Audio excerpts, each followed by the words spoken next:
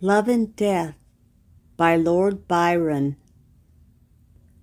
I watched thee when the foe was at our side, ready to strike at him, or thee and me were safety hopeless, rather than divide aught with one loved save love and liberty.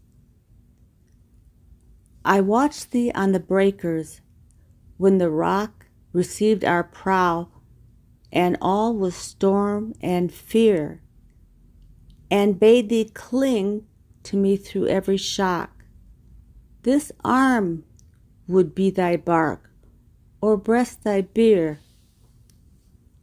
I watched thee when the fever glazed thine eyes, yielding my couch, and stretched me on the ground, when overworn with watching, ne'er to rise from thence if thou an early grave hadst found.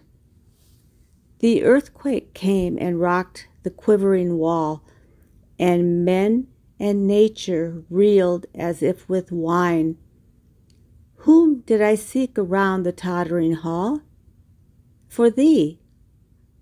Whose safety first provide for? Thine.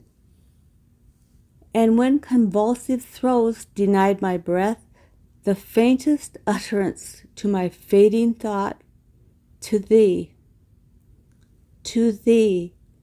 e'en in the gasp of death, my spirit turned, oh, oftener than it ought. Thus much and more, and yet thou lov'st me not, and never wilt.